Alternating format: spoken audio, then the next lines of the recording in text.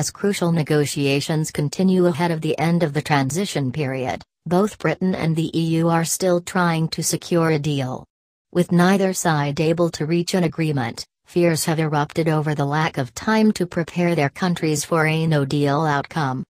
Brexit news: Barnier stuns Boris with last-second change to deal, would shackle UK to EU.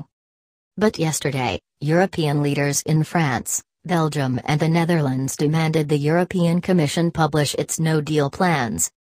Express.co.uk has been inundated with comments from furious Brits who have believed the arrogant bloc is posturing to force the UK to capitulate in trade talks.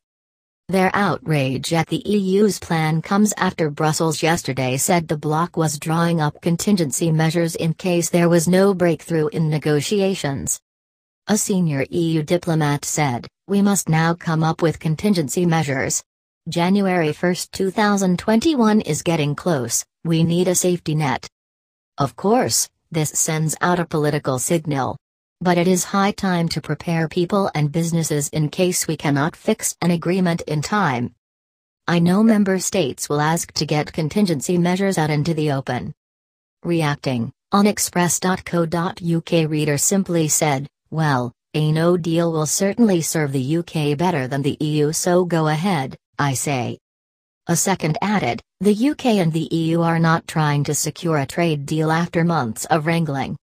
The EU are trying to get the UK to capitulate so that they remain under their control. The EU does not want the best for the UK, only the best for the EU. Not Europe, not the member states, just the EU project." Someone else pointed out, the EU probably don't have a plan for no deal as they arrogantly assumed the UK would capitulate to their every demand as we have for years. While a fourth reader said, "The EU members had time enough to prep for a no deal, so if we leave with no deal it's fine by the UK. The war can then be repudiated and we can go on our merry way without being shackled to the EU. If the EU put a border into NE then they will be effectively going against the GFA and they then will have to deploy their own EU troops to police it. Good luck with that then." Another reader said it was absolute and utter tosh. They wrote, "What absolute and utter tosh, since Article 50 was notified and the supposed transitional period began running down, the default position was no deal to deal on WTO terms.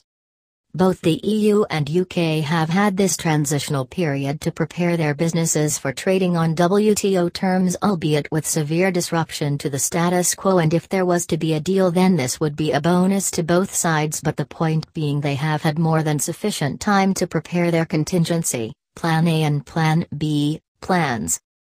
Someone else said a no-deal Brexit was always going to be the best outcome for the UK but claimed the government does not have the guts to just do it.